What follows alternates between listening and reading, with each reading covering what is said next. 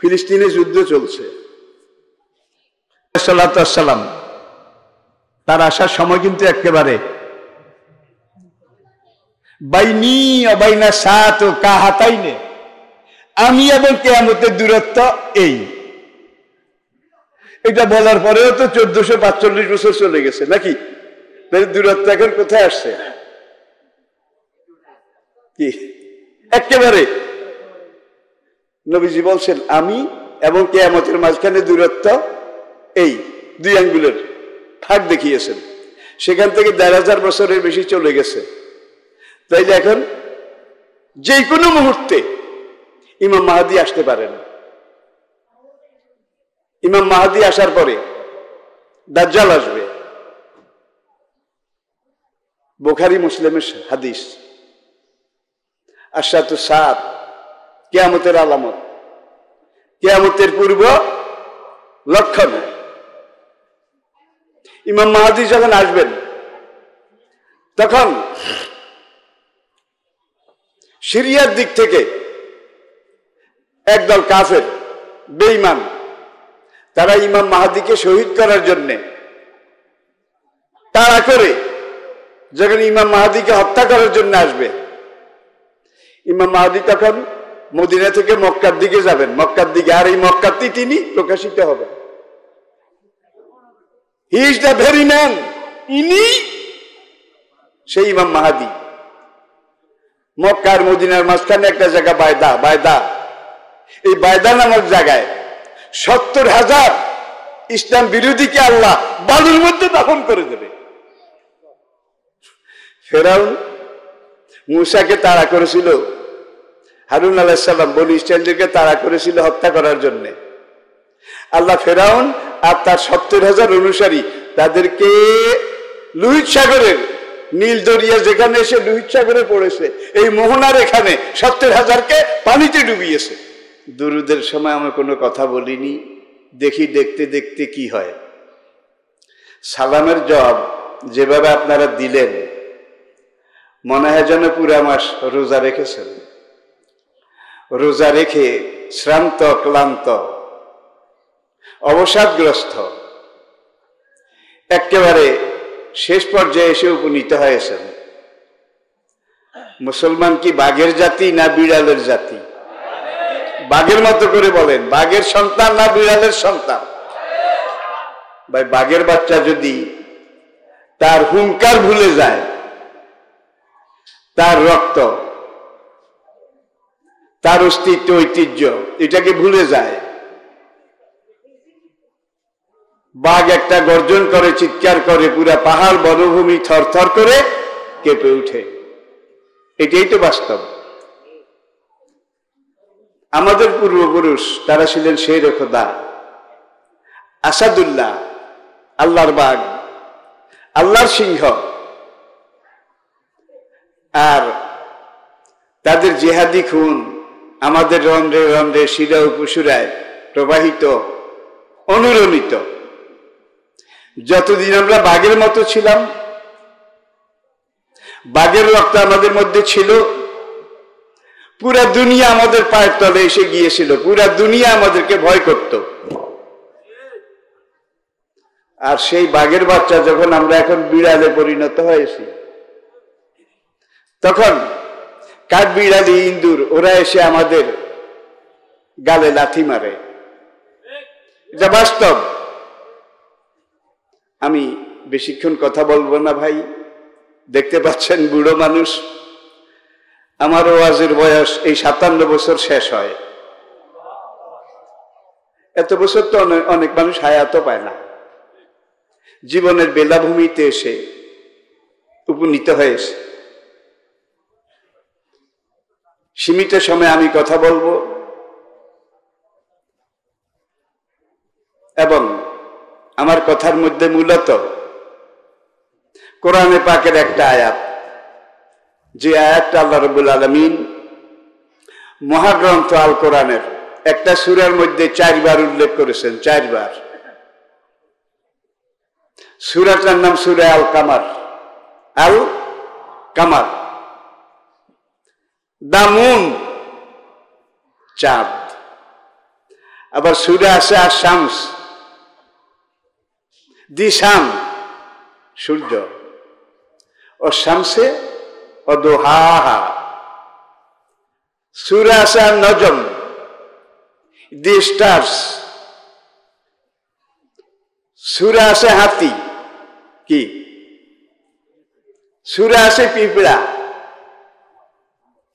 আমাদের চোখের সামনে জানা মতো, দেখা মতো স্থলভাগে যত প্রাণী বিরাজ করছে, অবস্থান করছে, হাতি তার মধ্যে সবচেয়ে বৃহৎ। আর পিঁপড়া এটা সবচেয়ে ছোট, যদিও পিঁপড়া চাইতে আরো ক্ষুদ্রাতি ক্ষুদ্র। এত ক্ষুদ্র প্রাণী আছে যেগুলোকে অনুবীক্ষণ যন্ত্র ছাড়া দেখা যায় না। আপনার পায়ের নিচের একটা বালু, একটা ধূলিকণা, একটা বালুকণা সংগ্রহ করে এটাকে সাত ধোয়া দেন, সাত ধোয়া, যেন আর কিছু এটার সাথে না থাকে। এরপরে বিজ্ঞানীরা সূক্ষ্মাতি সূক্ষ্ম হীরার ছুরি তৈরি করে অনুবীক্ষণ যন্ত্র দিয়ে দেখে একটা বালুকণাকে 10 লক্ষ টুকরা করেছে। 10 লক্ষ টুকরা একটা বালু, এটাকে ভাই এক ভাগে কত কেজি পড়েছে? এটা করার পরে বিজ্ঞানীরা এখানে সারেন্ডার করেছে যে আর টুকরা করা যাবে না। একটা বালুকে 10 লক্ষ ভাগ করেছেন, আর কত? পরবর্তীতে আরেক দল বিজ্ঞানী আরো সূক্ষ্ম, আরো শক্তিশালী যন্ত্র আবিষ্কার করে একটা বালুর 10 লক্ষ ভাগের 1 ভাগ, এটাকে বিজ্ঞানীরা নাম দিয়েছে অটম। অটম, ATOM, পদার্থের কর্তৃত খণ্ডিত সর্বশেষ ক্ষুদ্রতম অংশ, অটম। এরপরে আর টুকরা করা সম্ভব না, যায় না, যাবে না। আমার ভাই, আপনারা যারা উলামায়ে কেরাম, আপনারা এটাকে শরে আকায়েদে নসবিতে পড়েছেন, জুজে লা ইয়াতাসাজ্জা, পদার্থকে কেটে কেটে এত ছোট করে ফেলা যার পরে আর কাটার কোনো জায়গার অবকাশ নেই, কাটা সম্ভব নয়। এটাকে বিজ্ঞানীরা নাম দিয়েছে অটম, পদার্থের কর্তৃত খণ্ডিত ক্ষুদ্রতম অংশ, অণু। অণু, অটম ইংরেজি, বাংলা অণু।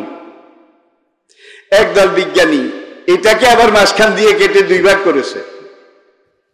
করার পরে তারা দেখেছে যে অর্ধেক ম্যাসকুলিন, অর্ধেক ফেমিনিন, অর্ধেক পুলিঙ্গ, অর্ধেক স্ত্রীলিঙ্গ, অর্ধেক মুজাক্কার, অর্ধেক মুয়ান্নাস। একদল বিজ্ঞানী সেখানে সারেন্ডার হয়ে ইসলাম গ্রহণ করেছে। যে মহাগ্রন্থ আল কোরআনে 1000 বছর আগে আল্লাহ রাব্বুল আলামিন ইরশাদ করেছেন, ওয়াখালাকনাকুম আজওয়াজা। সূরা ইয়াসিনে আরেক পর্যায়ে আল্লাহ পাক বলেছেন, সুবহানাল্লাযী খালাকাল আজওয়াজা কুল্লাহা, মহিয়ান গরিয়ান, অসীম করুণ দয়াবান, রহিম ও রহমান, বিচার দিনের প্রধান ওই মহান মালিক, যিনি এই বিশ্ব চরাচরের প্রত্যেকটা বস্তুকে জোড়া হিসাবে সৃষ্টি করেছেন। জোড়া ছাড়া কিন্তু আল্লাহর কোনো সৃষ্টি নেই। আচ্ছা ভাই, আমরা জানি নূহ আলাইহিস সালাম ইমানদারদের জন্য বিশ্বাসের কিস্তি, সেই জাহাজে সব রকমের প্রাণী এক জোড়া করে নিয়েছিলেন নাকি?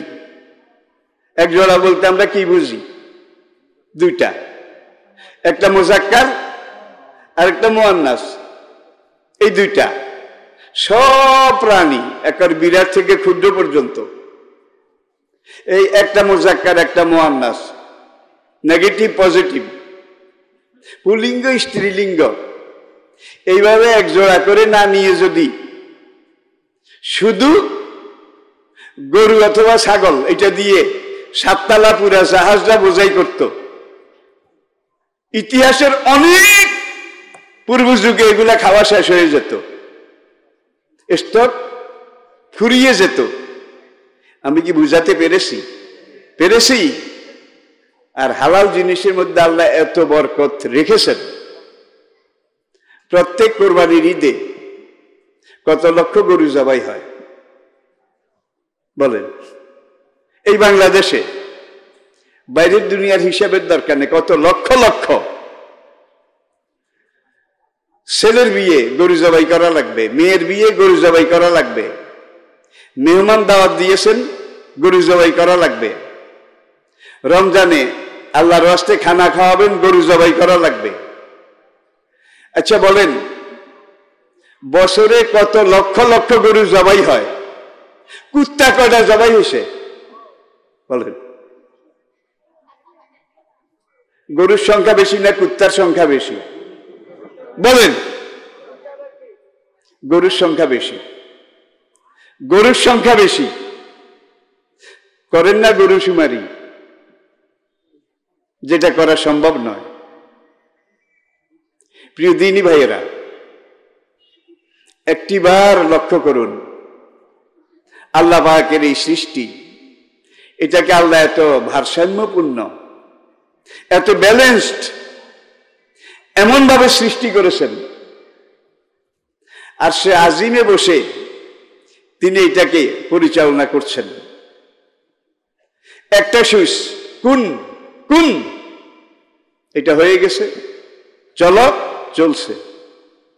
কতদিন পর্যন্ত চলবে? যতদিন মালিকের ইচ্ছা, নাকি? বর্তমান দুনিয়ার সুপার পাওয়ার যেগুলো, আমেরিকা বলেন, রাশিয়া বলেন, চায়না বলেন, ফ্রান্স বলেন, জার্মানি বলেন, সব সুপার পাওয়ার একত্র হয়ে যদি সিদ্ধান্ত নেয় কিয়ামত শুরুর আগে দিয়ে যে আমরা কুন ফায়াকুনের মাধ্যমে এটাকে ভাঙতে দেব না, আমরা জোড়াতালি দিয়ে ঠেলে ঠুলে এটাকে আরো 20 দিন বা 20 বছর দাঁড় করায় রাখবো, পারবে বোধ হয়? পারবে? পারবে না। তাহলে তার এক কুনের উপরে আমরা টিকে আসি,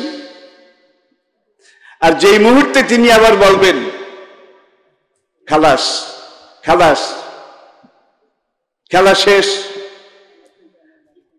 তোমরা সব মাটিতে একাকার মেশাকার হয়ে যাও, পুরা দুনিয়া মিলে জোড়া তালি দিলেও কোনো কিছু করতে পারবে? প্রিয় ভাইয়েরা, ইয়াসারনাল কুরআন লিযিকরি ফাহাল মিন মুদ্দাকির, অলাকাদ, তার আগে আছে নিশ্চয়ই, নিঃসন্দেহে, ইয়াসারনা, আমি আল্লাহ সবচেয়ে সহজ করেছি, আল কোরআনা, এই কোরআন, লিযিকরি, যারা কোরআন পড়তে চায় কোরআন পড়া সহজ, যারা কোরআন মুখস্থ করতে চায় মুখস্থ করা সহজ, যারা একবার মুখস্থ করে মরণ পর্যন্ত স্মরণ রাখতে চায় কোরআন স্মরণ রাখা সবচাইতে সহজ, যারা কোরআন পড়ার পরে বুঝার পরে কোরআন অনুযায়ী চলতে চায়, বলতে চায়, করতে চায়, কোরআন অনুযায়ী জীবন চালানো আমি আল্লাহ সবচাইতে সহজ করে দিয়েছি। কোরআনী জীবন, এটা চাইতে সহজ জীবন কিন্তু আর নাই। কিন্তু আমরা এই সহজ জিনিসটাকে বাদ দিয়ে ভাই সূরা ফাতিহা কয় বছর বয়সে মুখস্থ করেছেন? 4 বছর, মোটামুটি আমরা একটা রাউন্ড ফিগার হিসাব করি, 4 বছর। এরপরে বাকি সূরা অংশ আপনি মুখস্থ করেছেন। দৈনিক 5 ওয়াক্ত সালাত যারা ঠিকমতো আদায় করেন তারাই কোরআনে পাকের প্রথম সূরা সূরা ফাতিহা দৈনিক কয়বার পড়েন বলেন? ফরজে লাগে সূরা ফাতিহা, ওয়াজিবে লাগে না? কি লাগে জোরে বলেন না? বেতরে, সুন্নতে, ওয়াজিবে, সালাতে, আওয়াবিনে, ইশরাকে, সূরা ফাতিহা না পড়লে তো নামাজই হবে না, ঠিক কিনা বলেন? 4 বছর বয়সে মুখস্থ করেছেন, এখন আপনার বয়স 80 বছর। প্রত্যেকদিন কয়েক ডজন বার এই সূরাটা আপনি তেলাওয়াত করেন নামাজের মধ্যে, ঠিক কিনা? আচ্ছা, কোন ক্যালকুলেটরে এই হিসাব আপনি দিতে পারবেন না কত লক্ষবার পড়েছেন। ভাই পড়তে পড়তে কার মন তিতা হয়ে গেছে একটু হাত দেখান। কি এত মানুষের মধ্যে একটা হাতও পাইলাম না? যে যত বেশি পড়েছেন তার পড়ার আগ্রহ তত কমে গেছে, বাড়ছে।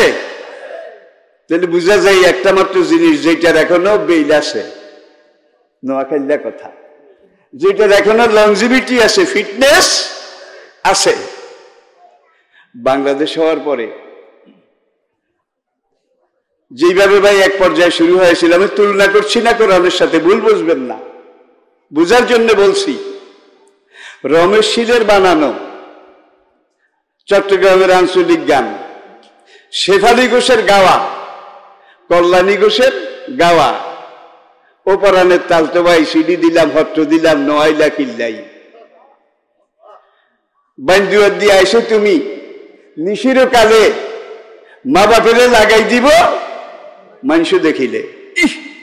বুড়ায় শোনে, জোয়ানেও শোনে, বাচ্চাও শোনে, দোকানে, হাটে ঘাটে, বাজারে, সব জায়গায় মহেশ খাইল্লা পানের খিলু তারে বানাই খাওয়াইতাম।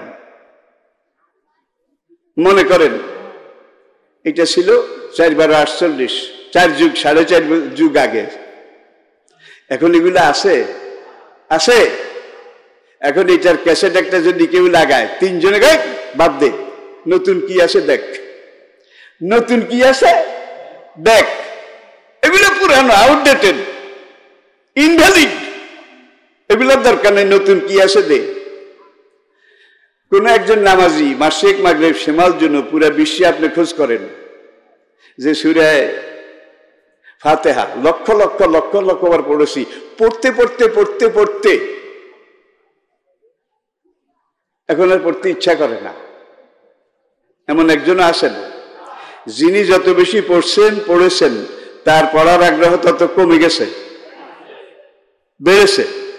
তাহলে বোঝা যায় একটা মাত্র জিনিস, লাইফ লং।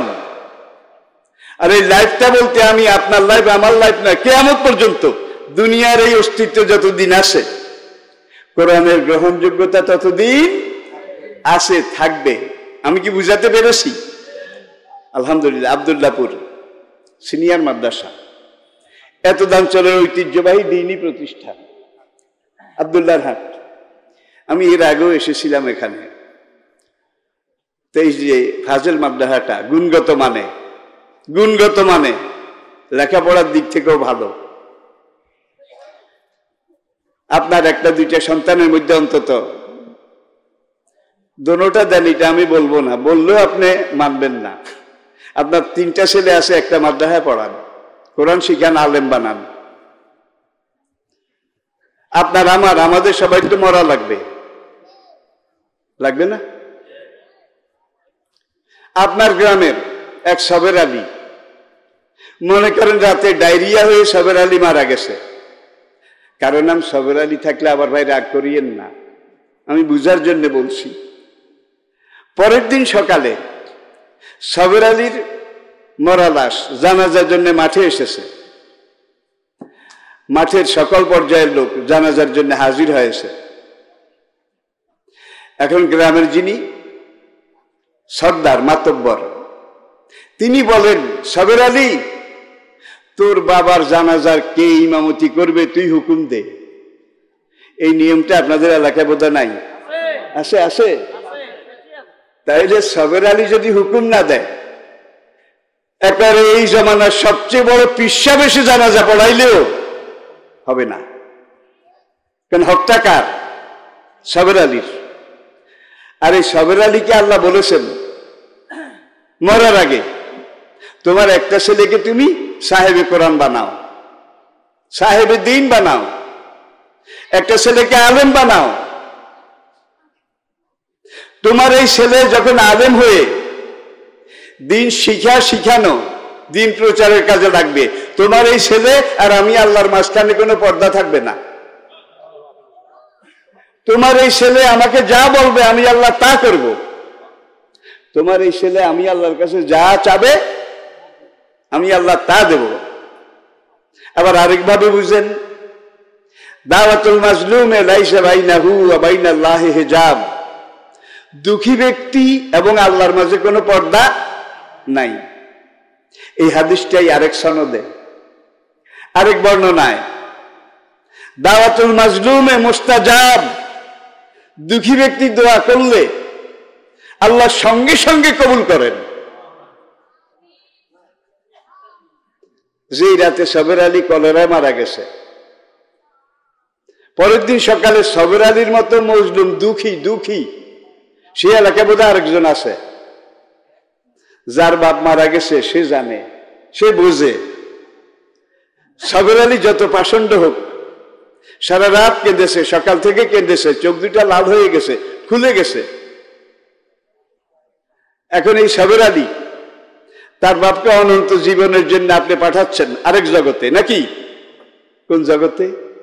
মাতা কামাত আলাইহি কিয়ামাতুন, যে লোকটা মরে যায় তখন থেকে তার কিয়ামত, আরেকটা জীবন, কিয়ামত, পরকালের জীবন, অল বাসে বাদাল, এটা শুরু হয়ে যায়।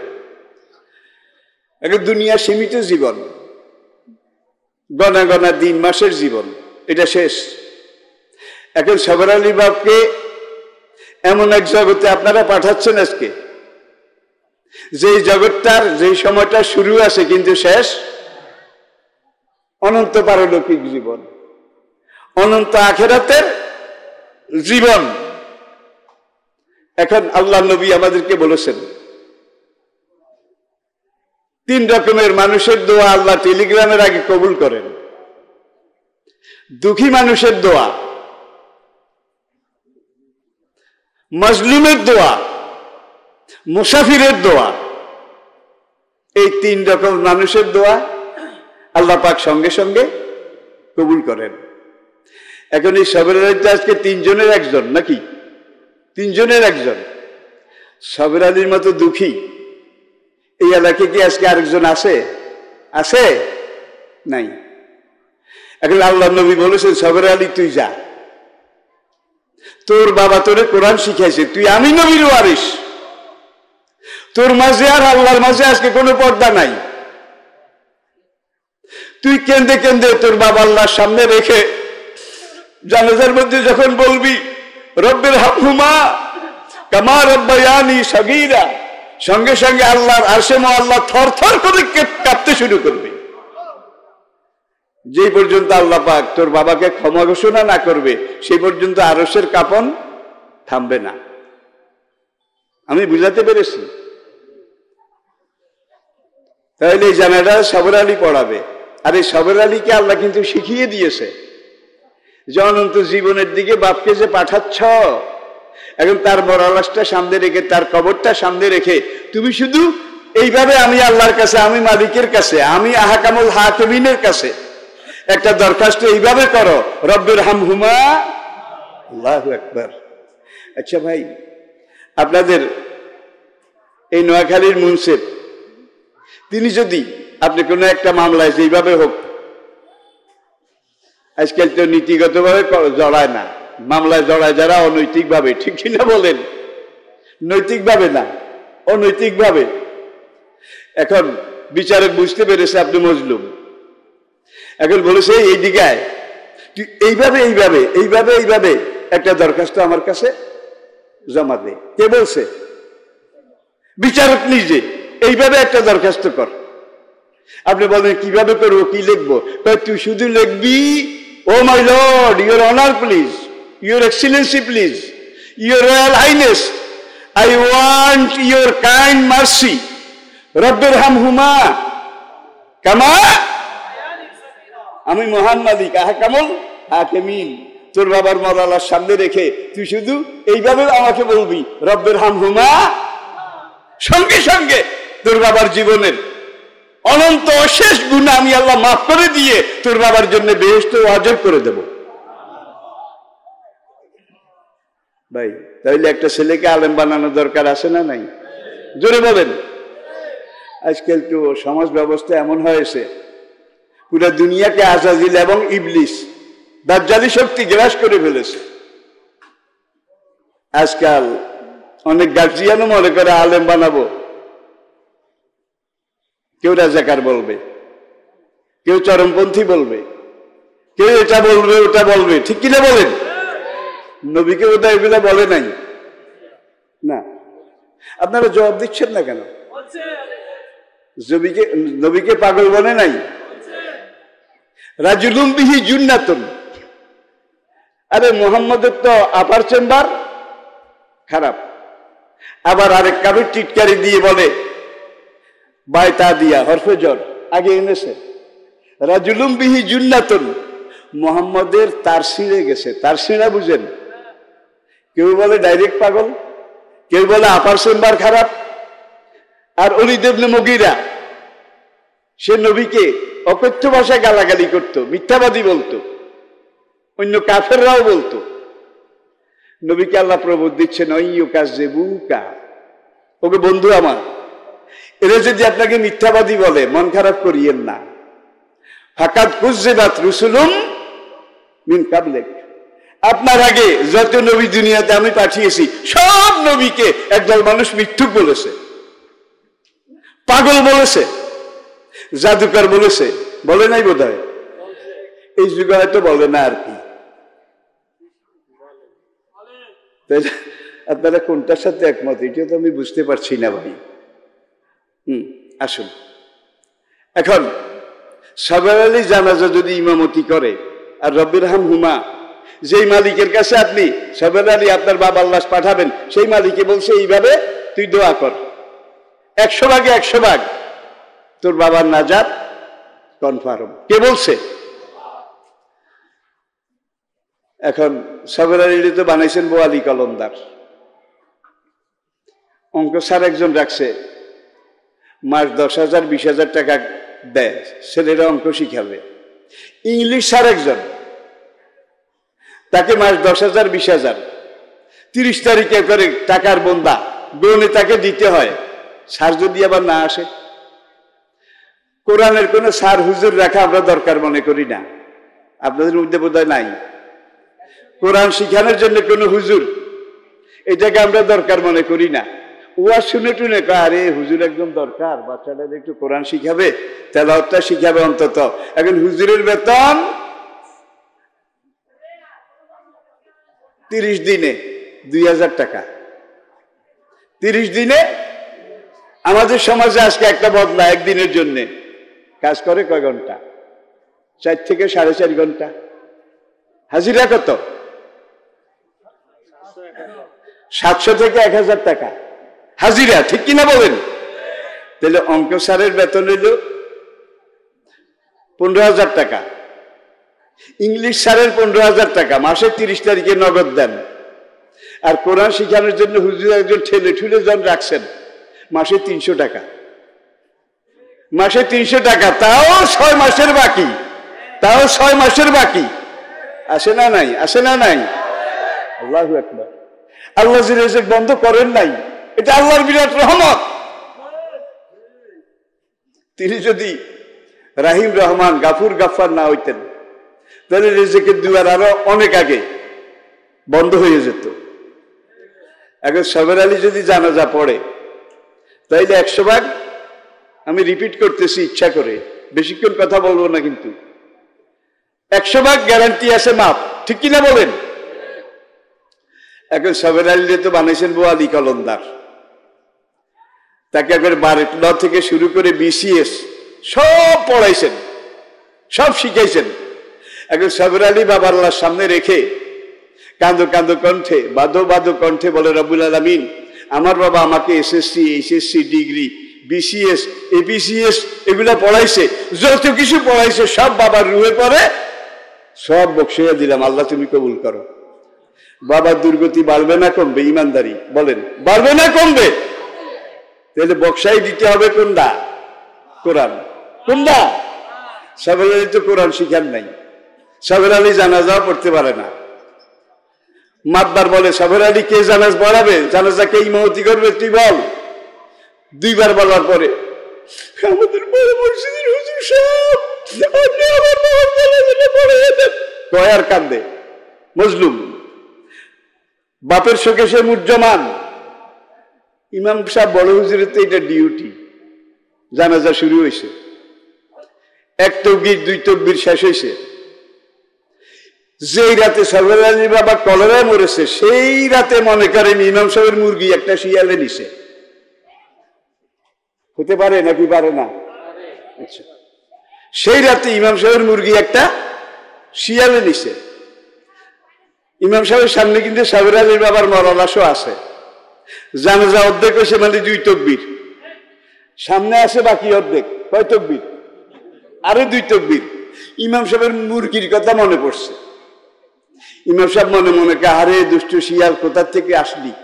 কি জাতের মুরগি আমার, এতগুলো ডিম দিত, এতগুলো বাচ্চা ফুটতো, কিটকিট করে যখন আঙ্গিনায় বের হতো ফুলের মতো, আমার কলিজাটা এত বড় হয়ে যেত। শিয়াল, মুরগি তো নিলি না, আমার কলিজাটা খসায় নিলি। আল্লাহু আকবার। সাবের আলী বা বেহেশতে যাক আর দোজখে যাক, হুজুরের হালুয়া রুটি কিন্তু ঠিক আছে। কোন হুজুর আপনার রাগ করিয়েন না ভাই, আমিও তো একজন আছি আপনাদের সাথে। আপনার পিঠ এক জায়গায় চুলকায়, বুঝার জন্য বলছি ইসলাম কত প্র্যাকটিক্যাল। দেখুন, এখন আপনি নাতি একটাকে ডাকলেন, এই ভাই এই দিকে আমার চুলটা একটু, পিঠটা চুলকাইয়া দে। চুলকায় পিঠের এখানে, নাতি খাজ্জায় এখানে, এখানে না আরো নিচে, এবার গেছে এখানে, কাটটু উপরে এবার গেছে এখানে, 10 বার খাজ্জাইছে, একবারও খাজ্জানি লাগে না। ঠিক কিনা বলেন? আর যদি নিচে হাতে চুলকাইতেন, সাবের আলী বাবা চুলকানি, সাবের আলী নিজে চুলকাইতো, একবারে কাম শেষ। সেটা বাদ দিয়ে যদি আপনি 100 বার চুলকান, কাজের কাজ কিছুই হবে না। কেউ কি আমার উপরে রাগ করেছেন? ফিলিস্তিনে যুদ্ধ চলছে, সালাম তার আসার সময় কিন্তু একেবারে বাইনি অবাইনা সাত ও কাহাতাইনে, আমি এবং কিয়ামতের দূরত্ব এই। এটা বলার পরেও তো 1445 বছর চলে গেছে নাকি? দূরত্ব এখন কোথায় আসছে? কি একেবারে নবীজি বলছেন আমি এবং কিয়ামতের মাঝখানে দূরত্ব এই 2 আঙ্গুলের ফাঁক দেখিয়েছেন। সেখান থেকে 1500 বছরের বেশি চলে গেছে। তাইলে এখন যে কোনো মুহূর্তে ইমাম মাহদী আসতে পারেন। ইমাম মাহদী আসার পরে দাজ্জাল আসবে। বুখারী মুসলিমের হাদিস, আশরাতু সাআত, কিয়ামতের আলামত, কিয়ামতের পূর্ব লক্ষণ। ইমাম মাহদী যখন আসবেন, তখন সিরিয়ার দিক থেকে একদল কাফের বেঈমান, তারা ইমাম মাহদীকে শহীদ করার জন্য তাড়া করে যখন ইমাম মাহদীকে হত্যা করার জন্য আসবে, ইমাম মাহদী তখন মদিনা থেকে মক্কার দিকে যাবেন, মক্কার দিকে। আর এই মক্কাতেই তিনি প্রকাশিত হবেন। He is the very man, ইনি সেই ইমাম মাহদী। মক্কার মদিনার মাঝখানে একটা জায়গা বায়দা, বায়দা, এই বায়দা নামক জায়গায় 70,000 ইসলাম বিরোধীকে আল্লাহ বালুর মধ্যে দাফন করে দেবে।